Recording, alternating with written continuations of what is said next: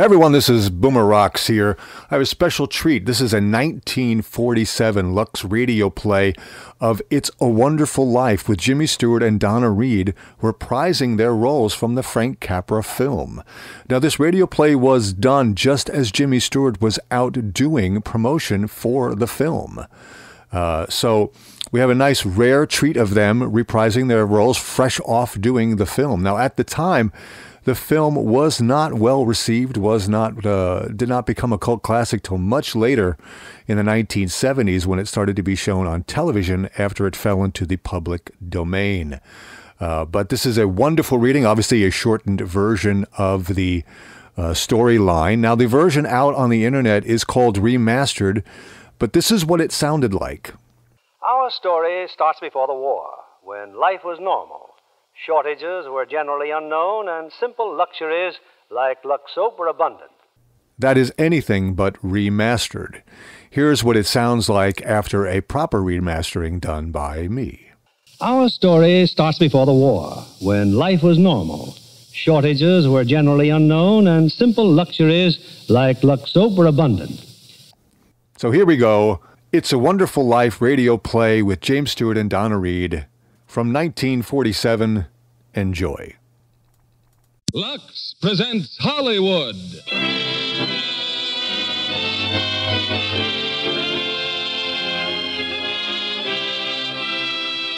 Lever Brothers Company, the makers of Lux toilet soap, bring you the Lux Radio Theater, starring James Stewart, Donna Reed, and Victor Moore in It's a Wonderful Life. Ladies and gentlemen, your producer, Mr. William Keighley.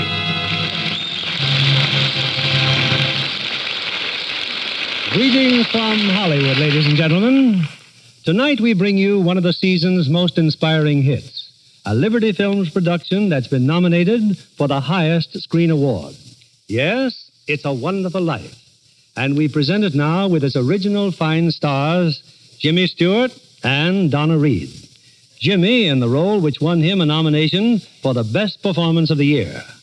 Also in our cast is starred that fine comedian, Victor Moore.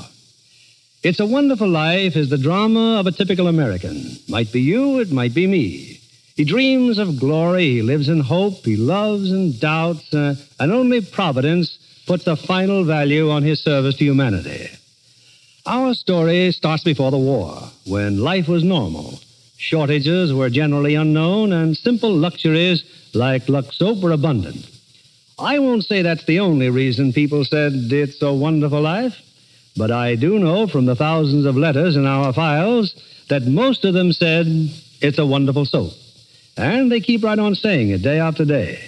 In fact, the popularity of Lux soap is what makes it possible to present such entertainment as Frank Capra's great production, It's a Wonderful Life, starring Jimmy Stewart as George, Donna Reed as Mary Hatch, and Victor Moore as Clarence.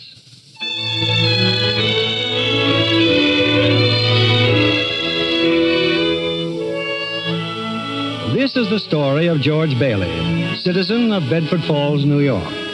George Bailey, who more than anything under the sun wanted to see the world, the wonderful, exciting world that lay somewhere beyond the limits of his hometown.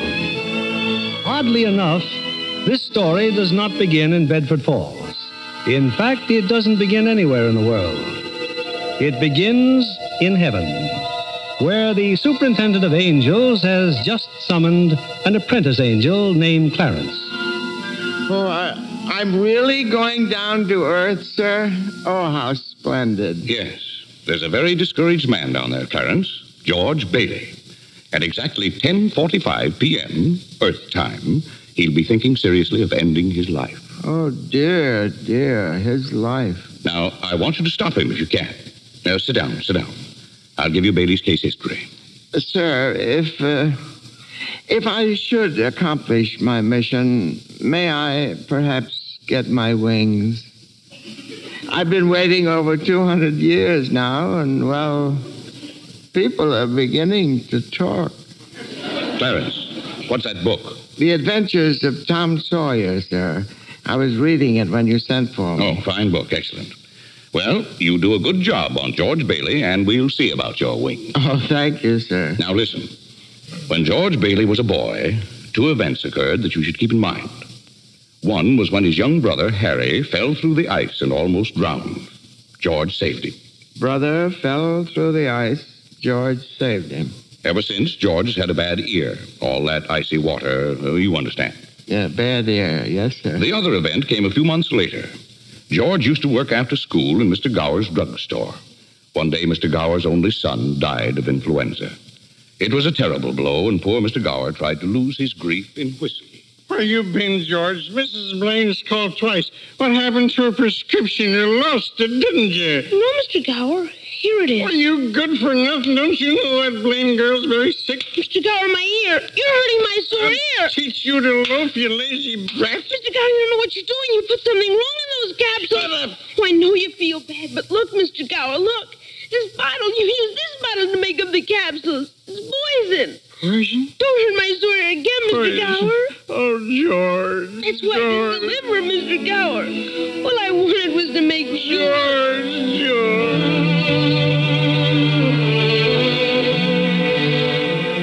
Well, Clarence, that was George Bailey as a boy. When he grew up, he wanted to go to college, but there just wasn't the money. So he worked 4 years in the Building and Loan Association. Building and Loan Association? Oh, I forgot to tell you. George's father was in the building and loan business. He and George's uncle, Billy. High ideals and low bank account.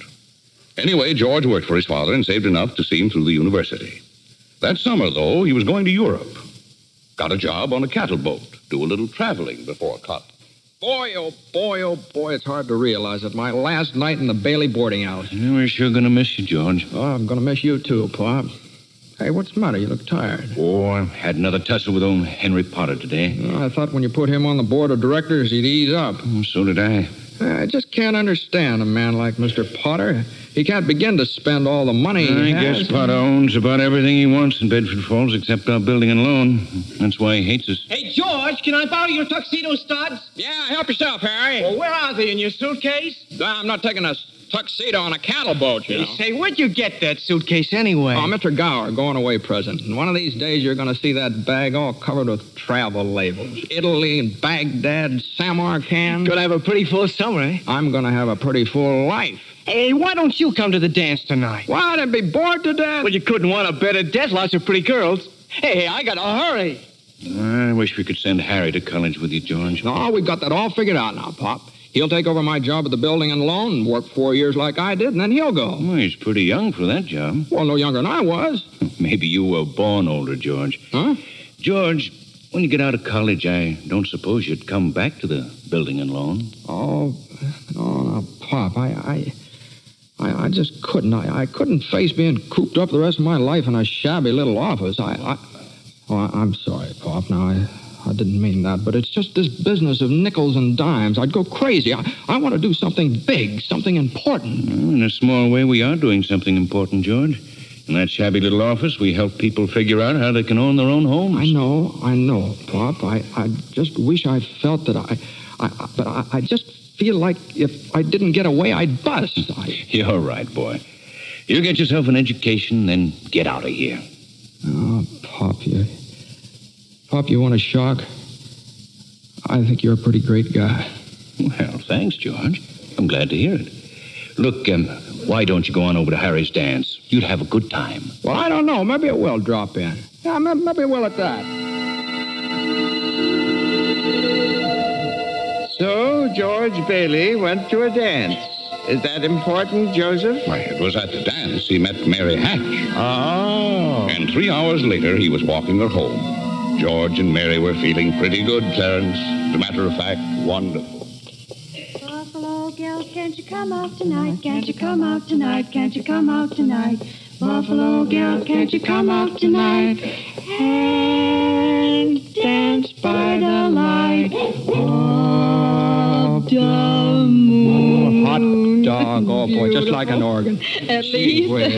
Hey, you know something? If it wasn't me talking, I'd say you were the prettiest girl in town. Well, why don't you say it? Well, I don't know. Maybe I will. Hey, how old are you anyway? 18. 18? Too young or too old? No, it's just right. It's sort of fits you. Hey, look where we are. Oh, the old Granville house. Yeah, I got to throw a rock. Oh, no, don't. I love that old house. Well, no, don't you know about deserted houses? You make a wish and then throw a rock. George, but it was such a lovely old place. I wish I lived there. In there? I wouldn't live in it as a ghost. Now, watch. Watch this. Here we go. How about it, huh? Pretty good shot, huh? Broke a window, huh? What'd you wish, George? Oh, I don't know. Not just one wish, a whole hatful.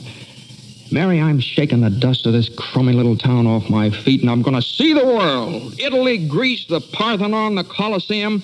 And then I'm coming back here and go to college and see what they know. And then I'm going to build things. I'm going to build airfields and skyscrapers 100 stories high and bridges a mile long. And then I'm going to... Hey, Mary. What is it you want? What do you want, huh? You want the moon? All you got to do is just say the word now. Okay, the moon, I'll take it. Then what? Then what? Well, then you could swallow it, and it'd dissolve like an aspirin, you know. And the moonbeams would shoot out of your fingers and the ends of your hair, and you think I'm talking too much?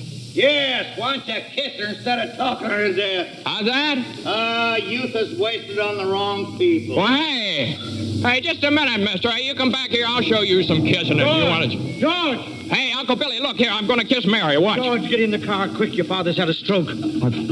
George, get in, hurry.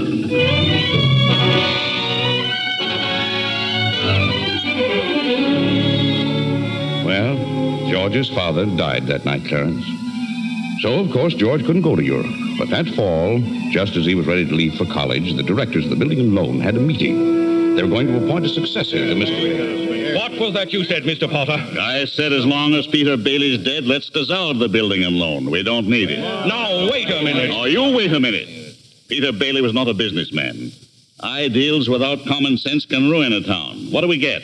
A discontented, lazy rabble instead of a thrifty working class. Hold on, Mr. Potter. I meant no disrespect, George, but... Oh, wait a minute here. Why my father ever started this cheap penny-ante building and loan, I'll never know.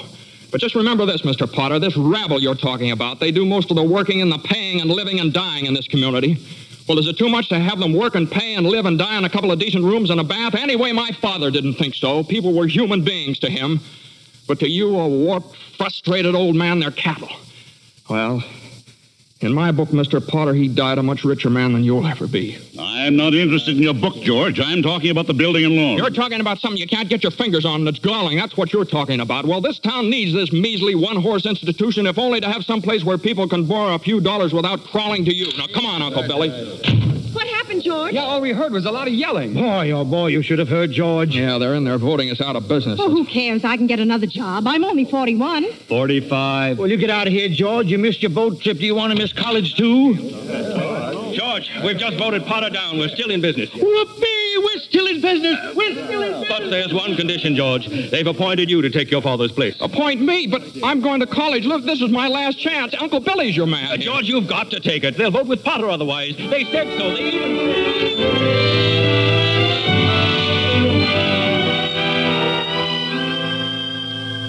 I know George Bailey didn't go to college. That's right, Clarence. He gave his college money to Harry. Harry went instead. But what happened to that good-looking girl, you know, Mary? Oh, George saw her now and then. Not very often, though, because Mary went away to school, too. Anyway, George waited 4 years more for Harry to come back and take over the building and loan. He could still see the world. He planned to work in the oil fields, Venezuela. Except when Harry came home, he wasn't alone. There was a girl with him, his wife. George? Yeah, I'm out here on the porch, Mother. I just thought I'd get some air. Well, how do you like your new sister-in-law? Oh, she's swell. Looks like she can keep Harry on his toes. Yeah, I keep him out of Bedford Falls anyway. What do you mean? Well, Ruth's father, he's got a wonderful job for Harry up in Buffalo. Buffalo? Well, that means you can't... Yeah. George, did you know Mary Hatch is back from school? Hmm? Yeah. Nice girl, Mary. Mm-hmm. Oh, stop grunting. Give me one good reason why you shouldn't call on Mary. Well, Sam Wainwright. Sam's crazy about Mary. Well, she's not crazy about him. Well, now, how do you know that? Did she discuss it with you? Besides, Sam's away in New York. Oh, and all's fair in love and war. I see. Okay, Mother. I think I'll go out and find that girl and do a little passionate necking. Oh, George. Goodbye, Miss Bailey. By the way, do you want any books at the library? Library? George! George, you go and see Mary. Do you hear?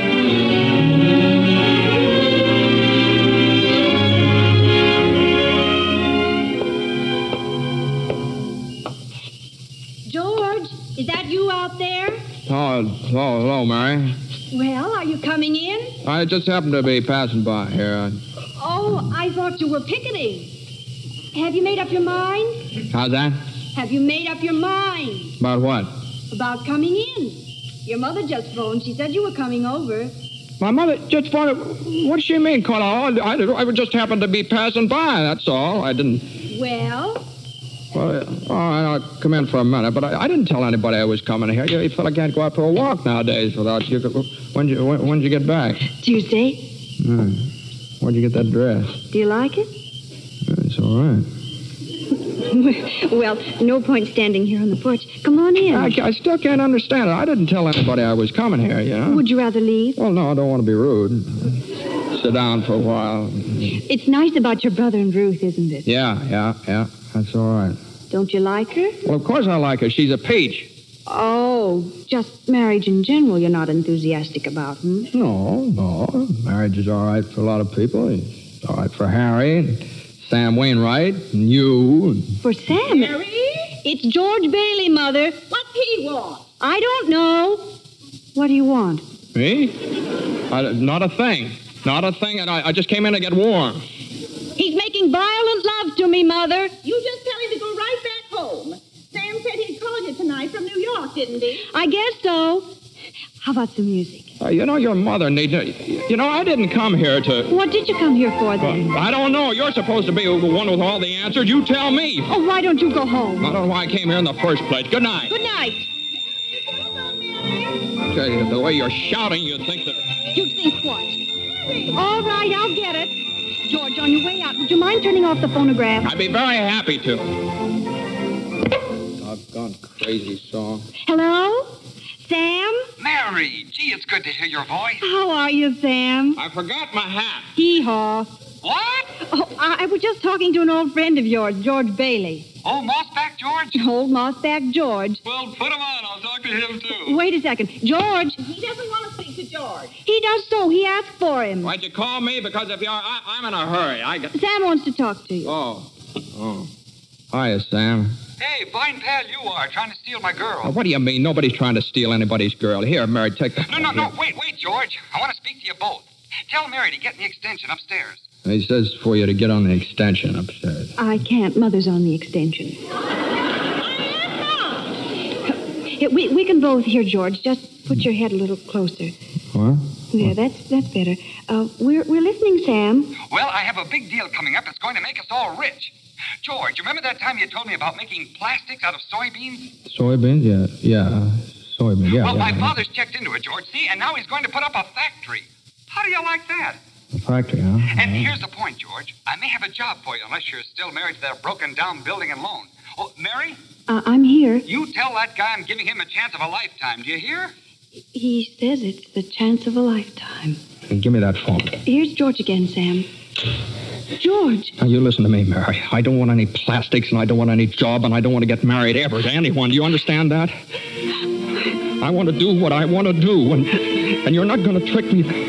And you're... Mary. George. Mary. Oh, Mary, darling, I love you, Mary.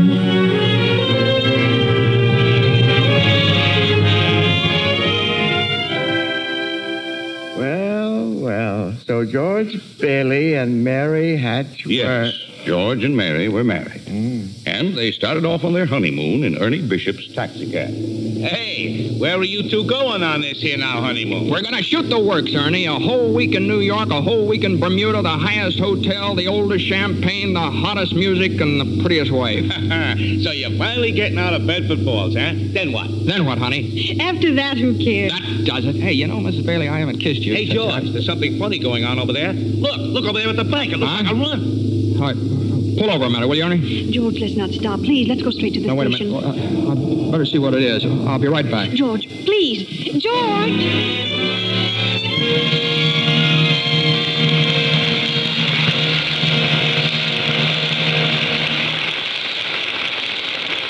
In a few moments, we'll return with the second act of It's a Wonderful Life, starring James Stewart, Donna Reed, and Victor Moore. Meanwhile, here's our Hollywood reporter, Libby Collins, looking very smart, too, may I say. Well, thank you, Mr. Keighley. You know, after seeing Paulette Goddard's wardrobe for Paramount's new comedy, Suddenly It's Spring, I just had to rush out and buy something new.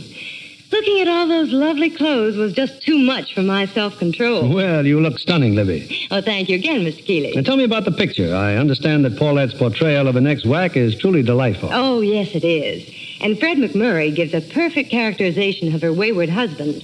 Between the two of them, Suddenly It's Spring is a high-spirited comedy with emphasis on the romantic side. Well, naturally. But really, Mr. Keighley, that wardrobe of Miss Goddard certainly will make clothes-conscious girls sit up and take notice. I'll bet you think so, too, Mr. Kennedy. Well, Libby, men seldom know much about styles. Well, what I notice about a dress is the general effect when a woman wears it. Some girls always seem to have that right-on-the-beam look. You know what I mean. Well, I think what you have in mind, Mr. Kennedy, is good grooming. Screen stars certainly put great emphasis on it. A perfect hairdo, fresh, beautifully cared-for skin. Those are essentials. That must be the reason Lux Toilet Soap continues to be a studio standby, no matter how often other styles change. Well, that's what Miss Goddard told me. She says her beauty facials are so quick and easy and work so well. She's never without a supply of Lux Toilet Soap. I can depend on it for daily complexion care, she said. I wish you'd tell the ladies in our audience how easy these Lux Soap facials are, Libby. Well, here's what Paulette Goddard does. She says, I cover my face with the fragrant Lux Soap lather and work it well in. I rinse with warm water, then cold, and use a soft towel to pat my skin dry. Gives skin quick new beauty, she says. Daily Lux Soap facials do make skin lovelier. Recent tests by skin specialists proved it. In 3 out of 4 cases, complexions became softer and smoother in just a short time. A lovely Lux complexion makes a woman so attractive. I wish every girl who hasn't tried Lux Toilet Soap would begin using it tomorrow. That's sound advice, Libby. When 9 out of 10 screen stars recommend a beauty soap, you know it has to be good. So why not try Lux Toilet Soap, Hollywood's own complexion soap? We pause now for station identification. This is CBS, the Columbia Broadcasting System.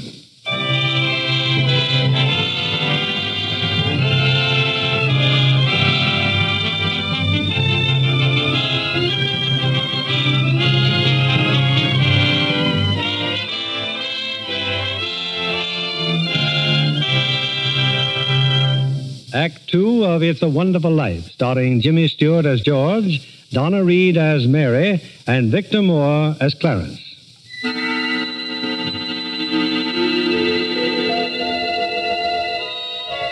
Well, we're back in heaven again, where the superintendent of angels is reviewing the case history of a mortal named George Bailey. Clarence, the apprentice angel, is very eager to depart on his mission to the earth. Poor George Bailey. Oh, he's certainly in desperate trouble, Joseph. I'll go to him at once. Now, you sit down, Clarence. Sit down. We're nowhere near the point where George Bailey's thinking of taking his life. We're not? Now, where were we? Yes. George and Mary had just started out on their honeymoon when they ran smack into the financial panic of 1932. In the waiting room of the building and loan, 100 frantic people were clamoring for their safety. Hey, what's going on, Uncle Billy? What's happened? All those people out there. This is a pickle, George. All I know is the bank called our loan an hour ago. I had to hand over all our cash. Holy mackerel. Whole town's gone crazy. Bank's in the same spot we are. Our charter, too. What about our charter? Our charter says we have to stay open until 6 p.m. The state can take away our license if we don't. How can we stay open till 6 without any money? George, where are you going? Out to talk to those people. Come on. Please, folks, now just a minute. Just a minute, now, please. How about our money, George? Where's our money? Well, come on, now, please. Well, wait a minute. Now, listen to me. Now, you're thinking of this place all wrong. Your money's not here. Well, wait a minute now. Let me tell you, your money's in people's houses. In the Kennedy house, and the McLaren house, and in your house, and 100 others. Now, what are you going to do, foreclose on them? I got $240 in shares. Now, let me have it. All right, Charlie. Now, you'll get your money in 60 days. 60 days? Well, now, look, that's what you agreed on when you bought your shares. I got my money. Old man Potter's taking over the bank. He'll pay you $50 50 cents on every dollar. Then let's take our shares to Potter. Half is better than nothing. Now, wait a minute, please, folks. I beg of you not to do this.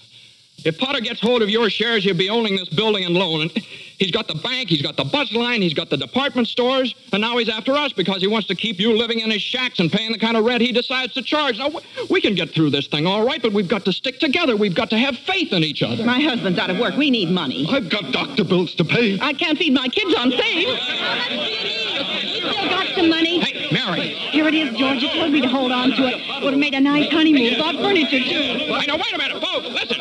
I've got $2,000. All right, Charlie, how much do you need? $240. No, Charlie, now listen, just enough to tide you over. I said $240. Okay. Uncle Billy, give Charlie $240. All right, Ed. Now, how much just to get by? Oh, $20, I suppose. Now you're talking. Now you, Mrs. Thompson, how about you? $20 will do me. Good. $20. Uncle Billy, good. Pay it back when you can now. Pay it back when you can. All right. Who's next?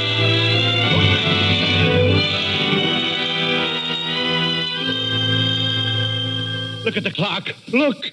5 seconds, 4 seconds, 3, 2, 1. 6 o'clock. We made it. Lock that door, Eustace, quick. Boy, we're still in business, Uncle Billy. We've even got $2 left. George, there's a call for you. Okay, and then call my wife, will you? She's probably over at Mother's. Mrs. Bailey's on the line. No, I don't want Miss Bailey. I want my wife, Mrs. Bailey. Mrs. Bailey, that's my wife. That's my. Give me the phone, will you? Hey, Mary, listen, Mary. I'm sorry. Come home. Well, what home? Well, 323 Sycamore. Well, whose home is that? What? Well, Mary, how can I... Well, sure, all right, sure, I'll be there. Clarence, guess what 323 Sycamore was? His mother-in-law's house, huh? Oh, no. Number 323 Sycamore was the old Granville house, the one George threw rocks at and made wishes. Yes, sir, that's where they spent their honeymoon. That's where they started housekeeping. They were still living there 2 years later when old man Potter asked George to stop over at his office. Sit down, George. Sit down, do. Have a cigar? Well, thank you, sir. George, you're a young man, married, making, say, $40 a week at the building and loan. 45. 45. Now, if you were some ordinary yokel, I'd say you were doing fine. But George Bailey is intelligent, ambitious. He hates the building and loan almost as much as I do. He's been dying to get out of town ever since he was born, but he's trapped. Trapped into frittering his life away playing nursemaid to a lot of garlic eaters. Do I paint a correct picture, George, or do I exaggerate? Well, what's your point, Mr. Potter? My point is that you're the only man in town who has licked me. George, I want to hire you. Manage my affairs. I'll start you off at $20,000 a year. $20,000 a year? Are you sure you're talking to me? I'm George Bailey. Don't you remember me? The building and loan, remember? Yes, George Bailey, whose ship has just come in, providing he has sense enough to climb aboard. Well, but what about the building and loan? Confound it, man. I'm offering you a 3-year contract at $20,000 a year. Is it a deal or isn't it? No. The answer's no. Doggone it. If you offered me $1 million to stay around this town and play stooge to you, the answer'd still be no. Now, let me alone. Don't bother me.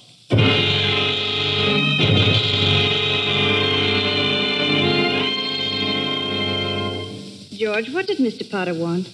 Oh, it's nothing. He just talk. It's nothing.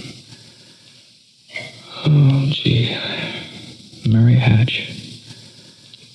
Mary, why in the world did you ever marry a guy like me anyway? To keep from being an old maid. I was going to see the world. I was going to build things. I was going to give you the moon. What have I given you? Not even a new dress, not for months. Gee whiz, I feel awful. So do I. Mornings especially. I could have married Sam Wainwright, anybody else in town. I didn't want to marry anybody else. I want my baby to look like you. You didn't even have a honeymoon, and I promised you that you what? My baby. Hey, Mary, you mean you're on the nest? Well,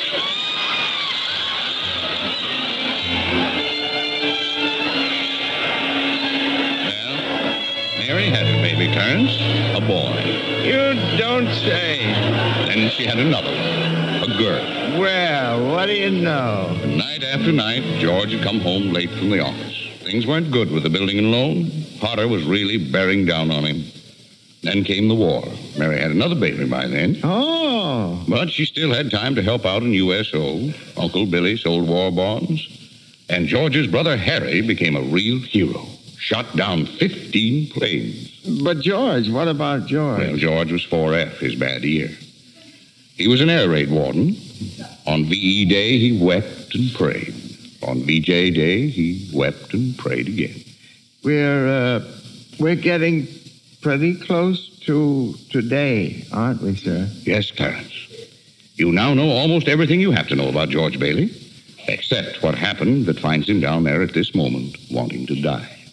Well, sir, well? Well, today's the day before Christmas, Earth time. George is pretty excited. Hey, Tilly! Eustace! Hey, look at the newspaper. Commander Harry Bailey, decorated by the president. That's my kid brother. The Congressional Medal of Honor. Gosh, George, gosh. What do you think about that? 15 Jap planes, and the last one he got was just about to dive into a transport loaded with soldiers. You know what that means? He saved lives, hundreds of lives. Hey, gee, where's Uncle Billy? Huh? We're going to the bank, George. He's depositing that $8,000. Good. Go. Who's that in his office there? It's that man again, the bank examiner. Oh, yeah. Well, good afternoon, Mr. Carter.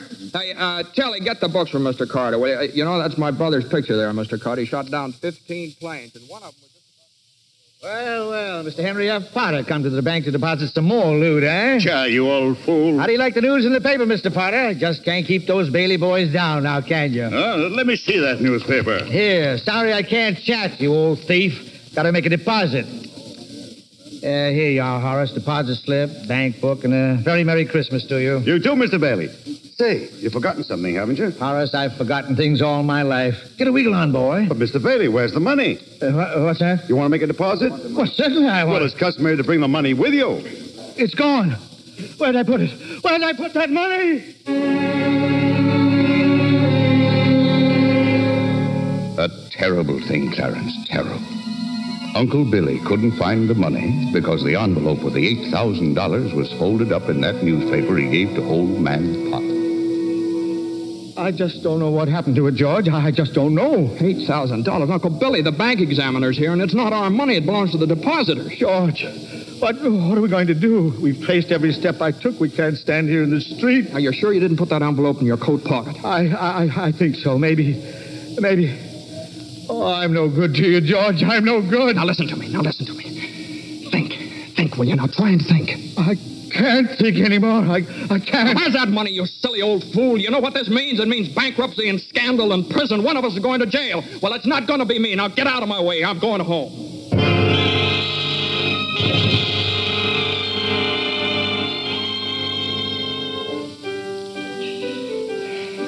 George, dear, what's wrong? You haven't said a word since you came home. Oh, well, that banging on that piano. Does she have to just keep playing that same piece over and over and over and over again? I have to practice for the Christmas party, Daddy. What is it, dear? Another hectic day? Yeah, another red letter day for the baby. Dad, Murphy's got a brand new car. You should see it. What's the matter with our car? Isn't it good enough for you? I'm sorry, Dad. Run upstairs, Petey. See if Zuzu's all right. Okay, Mom. Now, what do you mean? See if Zuzu's all right. What do you mean? Oh, she caught a little cold coming home from school. She didn't button up her coat. Well, what is it? What do you mean, just a cold? George, the doctor said it was nothing serious. Was the doctor here? Well, I thought he'd better look at her. It's this old drafty house. It's no wonder we don't all have pneumonia. Might as well be living in a refrigerator. Why did we have to live here in the first place and stay around this measly, crummy old town? George, what's happened? Everything's happened. You call this a happy family? Why do we have to have all these kids? Daddy, how do you spell frankincense? I don't know how you spell. You ask your mother. Where are you going? Upstairs to see Zuzu. Hello? Oh, thank you, Mrs. Welch. I'm sure she'll be all right. Who's that? Zuzu's school teacher. What? Oh, yes, the doctor says she'll be fine tomorrow. Here, give me that phone. George, please. Mrs. Welsh? Well, this is Mr. Bailey. Say, what kind of a teacher are you anyway? What do you mean sending Zuzu home like that half naked? You realize you probably end up with pneumonia just because of your stupidity? You know, maybe my kids aren't the best dressed kids in town, but at least... Hello. Janie, will you stop playing that lousy piano? Cut it out. Stop it. George, for heaven's sake, what's wrong with you? I'm sorry. Janie, I'm sorry. Mary, I've just got to get out of here.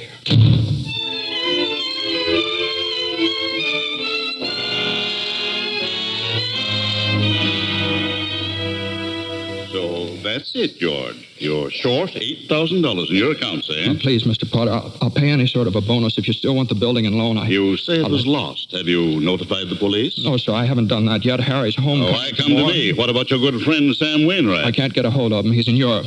What kind of security would I have, George? What collateral? Yes, sir, I have some life insurance here. $15,000 policy. What's your equity in it?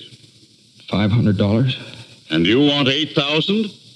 You once called me a warp-frustrated old man. Well, what are you but a warp-frustrated young man crawling on your hands and knees for help? Why don't you go to the riffraff you love so well? Ask them for help. I'll do anything, Mr. Potter, please. Please help me, Miss. My wife and kids. I'm calling the district attorney. $500. You know something, George? You're worth more dead than you are alive. Now get out of here. Get out.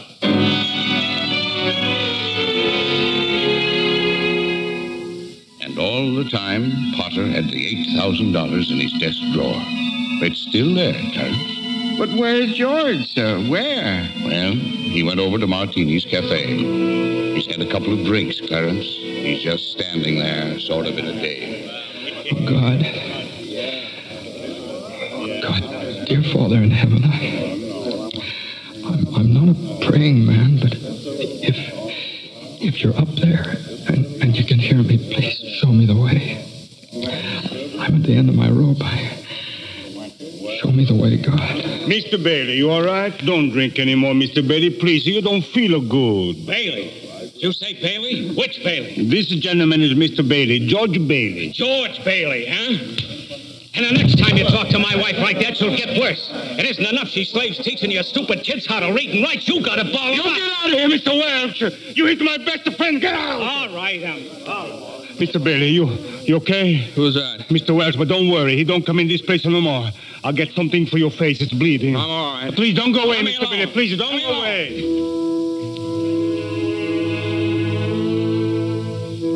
Well, George left Martini's Cafe 5 minutes ago, Clarence. He's at the river now, on the bridge, looking at the water. Are you ready, Clarence? All ready, sir. Very well.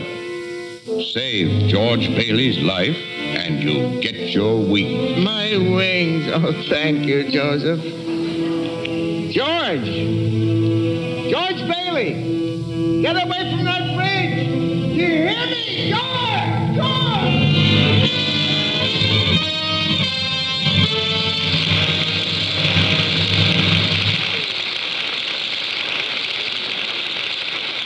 In just a moment, we'll bring you Act 3 of It's a Wonderful Life, starring Jimmy Stewart, Donna Reed, and Victor Moore.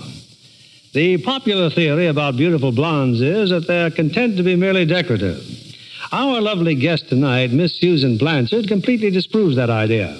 Besides being a hard-working Fox starlet, Susan, I understand you're a wonderful cook. I really love housekeeping, Mr. Keighley. But most of all, I enjoy the training I get at the studio. It's work, but it's fun, too. You're an Easterner, aren't you, Susan? Yes, a native New Yorker. I thought so. It was the Broadway theater that inspired me to think of show business as a career. Well, that's interesting. I used to save my allowance and go to every play I could. One of my favorite actresses was Jane Wyatt. Uh-huh.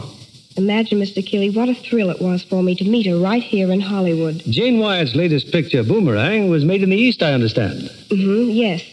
But she and Dana Andrews, who stars in Boomerang with her, were in Hollywood to see a studio showing of the picture. Oh, I see. Jane Wyatt is my ideal of a stage and screen star. So talented and so lovely to look at. Just as lovely in real life, too. She is indeed. It wasn't long before I discovered that she's as keen about Lux toilet soap for beauty care as I am. You know, I'm a Lux girl, too. We're glad to hear you say that, Miss Blanchard, because that's a very beautiful Lux complexion I see before me. Just right for blue eyes and ash blonde hair. Thank you, Mr. Kennedy. Any girl in pictures is delighted to find out about Lux toilet soap as a beauty care. Active lather facials are so quick and easy, and they really make a difference in your skin. Thousands of busy, attractive women have discovered that, Miss Blanchard. Daily Lux Soap Complexion Care does make skin lovelier. Otherwise, it wouldn't be the choice of 9 out of 10 screen stars. Lux toilet soap is all-around beauty care for me. I use it as a bath soap, too. It has such delightful perfume, leaves a lovely fragrance on the skin. Thank you, Miss Susan Blanchard. I hope our audience will be seeing that lovely Lux complexion of yours in a screen close-up one of these days. Now, back to our producer, William Keighley. Act 3 of It's a Wonderful Life, starring Jimmy Stewart, Donna Reed, and Victor Moore.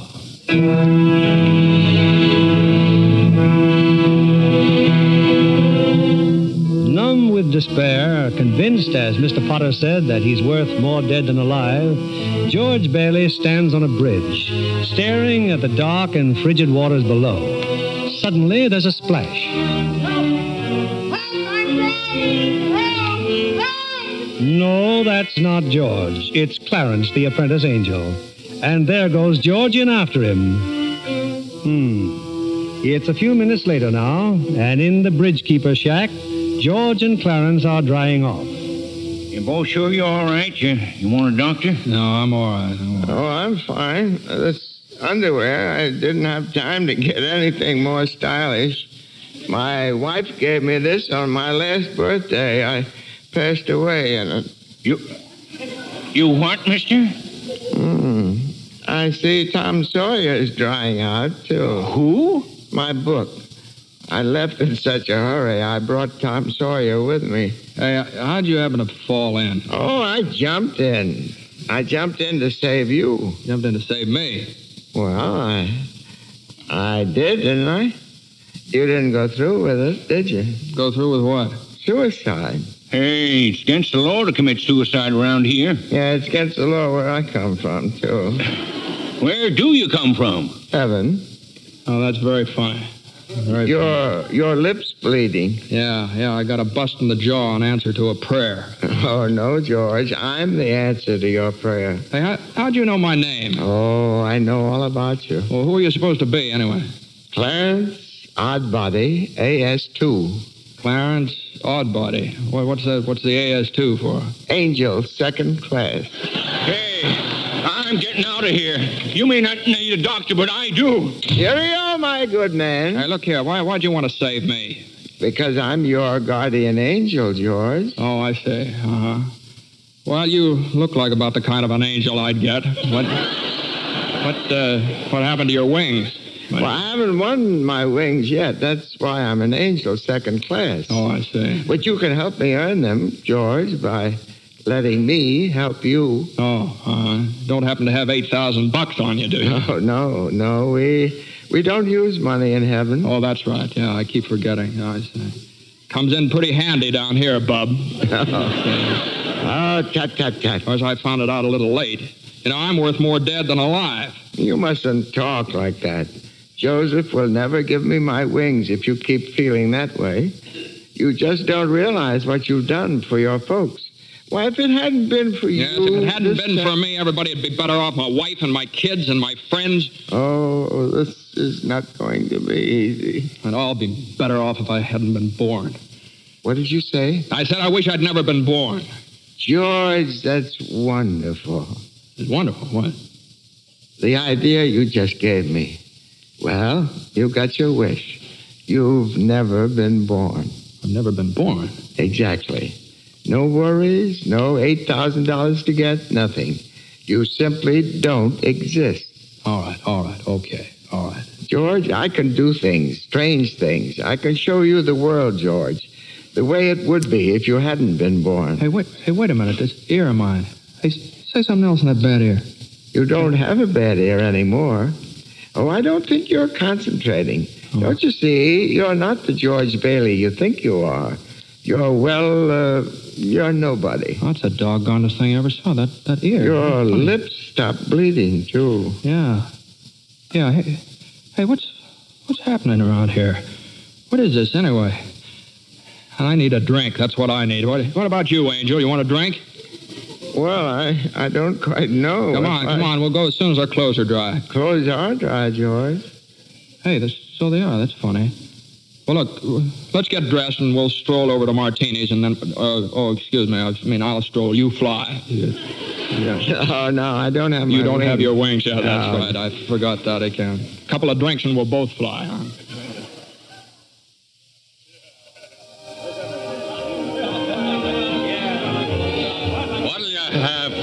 Hey, where's the boss? Where's Martini? Look, wise guy, I'm the boss, see? Okay, well, double scotch, quick, will you? What's yours? You know what I just love? Some mulled wine. Huh? Heavy on the cinnamon and light on the cloves. Off with you, my lad, and lively now. Now, cut it out. Oh, come on, here. Just give him the same as I ordered. He's okay. 2 double scotch. What about this place? It's all changed. All of Bedford Falls has changed. You're having your wish, George. You've never been born. Oh, there'll be lots of things you've never seen before. Oh, good. Somebody just made it. Made what? Every time a bell rings, it means some angel's got his wings. What'd you say? Look, Clarence, I don't think you better talk about angels around here. Don't they believe in angels? Oh, yeah, they believe in them, but, it's just a little then thing. Why should people be surprised when they see one? Don't mind him, bartender. He's just a little fella. He just never grew up. And how old are you anyway, Clarence? Well, next May, I'll be 293. That does it. A couple of pixies, huh? Go on, get you. Hear me, get. Where's Martini? Will you Stop asking about Martini. Ain't here any... Hey, you. Rummy, didn't I tell you never to come panhandling around here? George, look. Hey, it's Mr. Gower. Mr. Gower. Listen, Mr. Gower, don't you know me? This is George Bailey. You buy me a drink, mister? Just one drink, will you, mister? Pinky! Yeah, Nick. Throw the rummy out. Oh, no, please. Hey, bartender, that's Mr. Gower, the druggist. That rumhead spent 20 years in jail for poisoning some kid. If you knew him, you must be a jailbird yourself.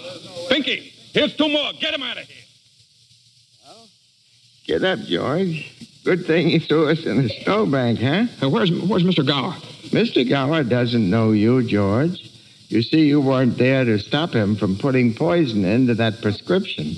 What do you mean I wasn't there? Look, tell me, what are you? Are you a hypnotist? George. Look, why am I seeing all these strange things here? Don't you understand? It's because you were not born. Well, if I wasn't born, then who am I? Nobody. You have no identity. What do you mean I have no identity? No papers, no driver's license, no 4F card, no insurance policy. Zuzu's bell. What? Zuzu's bell. I bought my little girl a bell to hang on the Christmas tree, and I forgot to give it to her. I've got it in my...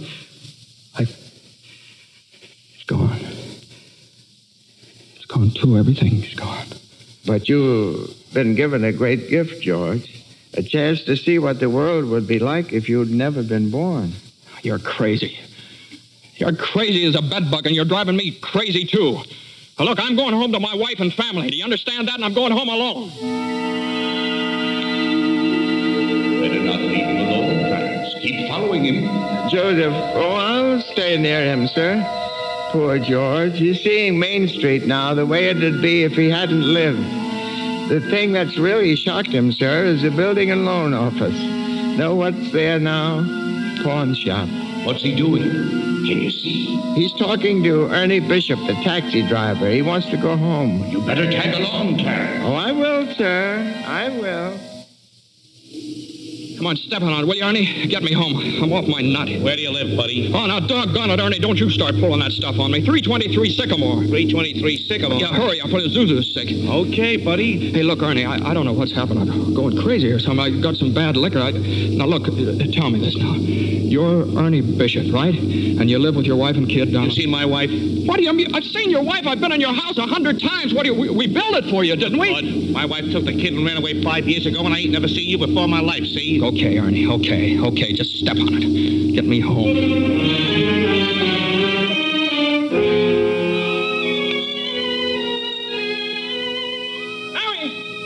Mary, where are you? Janie, Petey, Zuzu, where are you? This is just an old abandoned house, George. You have no wife, no children. Where are they? What have you done with them? Hey, I'll beat that thing. See, I told you. All right, up with your hands. Oh, Bert the cop. Thank heaven you're here. Now, look, why don't you be a good fella and I'll take you to a doctor. Bert, listen to me. What's the matter with you guys? Now, listen, it's that fellow there. He says he's an angel. He tried to hypnotize me. I hate to use my nightstick, but I guess I... Ow! Run, George, run. He can't hit you while I'm biting him. George, run. My teeth aren't what they used to be. Joseph, help! Joseph! Where'd they go, Ernie? Where'd they go? I don't know. They just disappeared.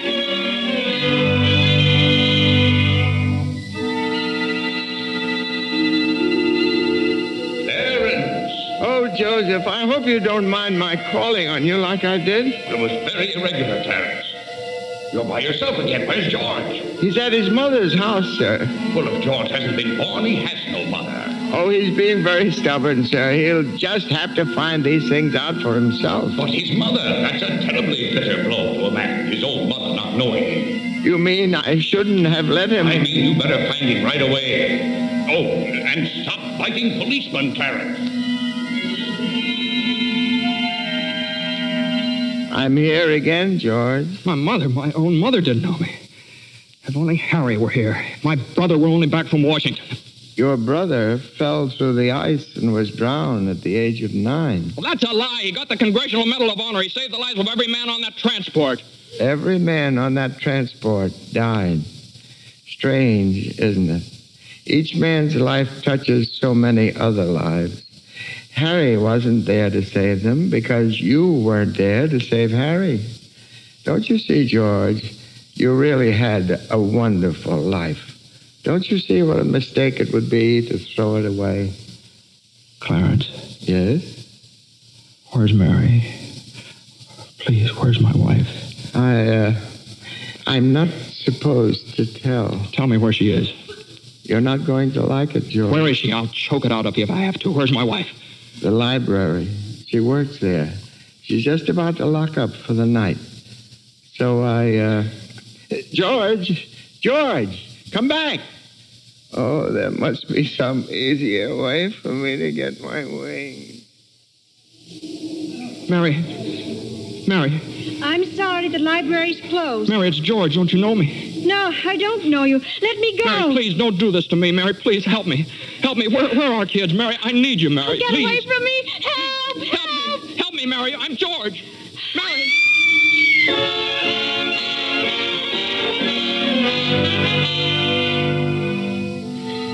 Clarence. Oh, where is he, Joseph? Where's George? I'm afraid I've lost him, sir. You knew you shouldn't have let him try to see Mary. Now they're after him, a mob. They think he was trying to hurt her. Joseph, I won't even get one wing, will I? You have one more chance, Clarence. Get over to the bridge by the river. I think George has seen just about enough. But the mob... But don't worry. They've lost him, too. Now, hurry up. Oh, thank you, Joseph. Thank you. Clarence, where are you? I'm here, George. Help me, Clarence. Get me back. I don't care what happens to me. Only get me back to my wife and kids, please. I want to live again. Oh, thank you, George. Thank you, boy. I want to live again, please. Oh, God, please let me live again. George? Is that you down there, George? Now get out of here, Bert. Get out here. You come in any closer. I'll let you have it. Hell are you yelling for, George? Come on. George, Bert, do you know me? No, yeah. I've been looking all over town for you. Where you been? Hey, Bert, I'm alive again, Bert. You sure you're all right? Hey, your mouth's bleeding. It is. Hey, my mouth's bleeding. Bert, look at the blood come out of there. Would you? And where's Zuzu's Christmas bell, Bert? I had it right in my pocket. Here it is. Hey, it's in my pocket. What do you know about it? Hey, Merry Christmas, Bert. Well, Merry Christmas. Get in the car. I'll drive you home. You will, Bert? We'll do that. I turn the siren wide open, huh? Merry Christmas, Bedford Falls. Hey, Merry Christmas, old building and loan. Merry Christmas, Mr. Potter. Yippee! Come on. Hey, Bert, come on in with me, huh? What are these people, these reporters? Hey, Merry Christmas, reporters. Hey, Mr. Bank Examiner, Merry Christmas. Mr. Bailey, there's a deficit. I know, $8,000, I'll bet, huh? George, I've got a little paper here. I'm sorry. I bet it's a warrant for my arrest. Isn't that wonderful? Merry Christmas. Hey, where's Mary, you know? Look at this wonderful old drafty house. Isn't it wonderful? Have you seen my wife? Where's Mary? Mary! Hey, kids, Janie, Petey. Hey, I could eat you up. Where's your mother? She went looking for you, Daddy, with Uncle Billy. Daddy. Zuzu, my little ginger snap. How do you feel, huh? Fine, Daddy. Not a snitch of temper. Not a snitch of temper. Hallelujah. George, darling. It's Mommy. Mommy's home. Mary. George, where have you been? Mary. George, Mary, now, look, just let me touch you. Oh, you're real, Mary. Oh, you've no idea what happened to me. You've no idea what's happened either. They're on their way here. Who's on their way? Oh, the police department? The FBI, the National Guard? I'm alive again, Mary. Oh, listen, Mary, I'm alive again. Oh, yes, darling, yes. Now close your eyes and come on downstairs. Oh, What is it? We can't open my eyes yet, Mary? What's going on here? Now, keep your eyes closed. Now, I'll just walk you over here by the Christmas tree and... Well, the people, I hear lots of people. What is it? Lots of people. Just 1 minute now. We're all ready, Uncle Billy. Come in, everybody. George, look! Just look! Uncle Billy! Money, George. A laundry basket filled with money. Money for you. Mary did it, George. Mary. I don't understand. What money? What... People heard you in trouble, darling. These people, your friends, they've collected this money for you. The $8,000. Charlie. Hey, there's Martini. Mr. Gower. Hey, how are you, Mr. Gower? Mrs. Thompson, Ed, Tom, everybody. None of us would have a roof over our heads if it wasn't for you, George. Garth, this is wonderful. Hey, Mary, look who's coming in. Mother. Hi, Mother. Hey, and Harry. Got Mary's telegram, George. I flew in as fast as I could. Everybody a toast. How about a toast? Oh, good idea, Ernie. A toast to my big brother, George, the richest man in town. Daddy, my Christmas bell. You didn't forget. Yeah, honey. Here's your bell. Daddy. Darling, what's this on the table here? This book? The Adventures of Tom Sawyer. Look, there's something written in it. Dear George, remember no man is a failure who has friends. Thanks for the wings. Love, Clarence. Clarence? Yeah, he's a very dear friend of mine. Daddy, Mrs. Welch says every time a bell rings, an angel gets his wings. That's right, Zuzu. That's right. That's right. Attaboy, Clarence. Attaboy, Clarence. Happy landing.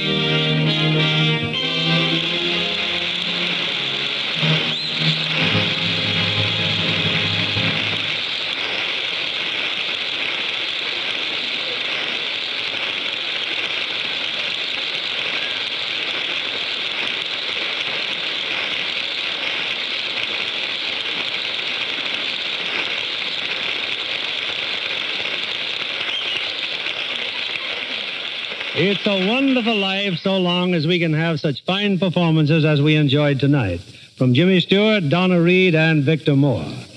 Jimmy, I'd like to thank whatever guardian angel whisked you back from Texas for our show this evening. Well, that guardian angel was an airline's wing, Bill. You were in Texas for the premiere of this picture, weren't you, Jimmy? Yeah, Frank Capra and I went down for 5 openings, many nights. Pretty good down there in Texas, yeah. Jimmy? Yeah, every one of them. The 5 premieres over Texas. You know, it's a pretty big state. Takes that many to do it. Jimmy, I'm sure your fans were proud to read that you received an honorary degree from Princeton just the other week. Yes, how about that, Jimmy? Do we call you professor now? No. It's just an M.A. Master of Arts? Well, it might have been. I don't know. It might be for murdering architecture. That's what I studied at Princeton. Well, you know, Donna has an honorary degree to her credit, too. LLC. What's that, Bill? LLC? Well, you can see for yourself. A lovely Lux complexion. Well, thank you, Bill. Or rather, thank Lux Toilet Soap. It's a wonderful complexion care.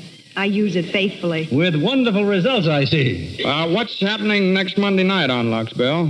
Next week, we have another of the season's most successful films. It's 20th Century Fox's thrilling screen hit, Leave Her to Heaven, with lovely Jean Tierney, and a star who appears in answer to literally hundreds of requests, Cornell Wilde. Based on the best-selling novel of the same name, Leave Her to Heaven is the strange, dramatic story of a woman whose twisted mind and fiendish jealousy drive her to any lengths to hold the man she loves. Now, that ought to make great listening, Bill. I wouldn't miss it for anything. Good night. Good night, and thanks a million.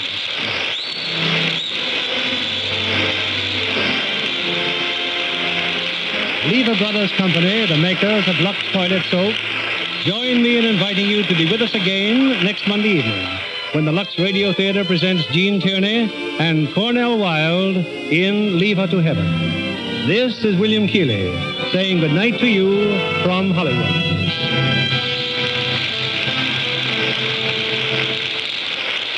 Here's a sure way to save on your meat and grocery bills. Turn in used kitchen fats to your butcher and receive a generous price for every pound. The worldwide supply of fats is still desperately short, and every drop you save helps in the making of soap, refrigerators, and other needed items. So save and turn in your used kitchen fats. Donna Reed appeared through the courtesy of Metro-Goldwyn-Mayer, producers of The Beginning or the End, starring Brian Donlevy and Robert Walker. James Stewart will soon be seen in the Robert Riskin production for RKO, Magic Town. Victor Moore will soon be seen in Roy Del Ruth's production, It Happened on Fifth Avenue. Our music was directed by Louis Silvers. This program is broadcast to our men and women overseas through cooperation with the Armed Forces Radio Service. And this is your announcer, John Milton Kennedy, reminding you to tune in again next Monday night to hear Leave Her to Heaven with Gene Tierney and Cornell Wilde. Spry. When you bake and fry, Spry. or your cake and pie, Spry. it's your shortening by. Rely on Spry. Want fried foods crisp, golden, better tasting? Try Spry, the pure vegetable shortening that gives you delicious, better tasting fried foods. So digestible, too, the Spry way. Rely on Spry. S-P-R-Y. Rely on Spry. S-P-R-Y. Be sure to listen in again next Monday night to hear the Lux Radio Theater presentation of Leave Her to Heaven. This is CBS, the Columbia Broadcasting System.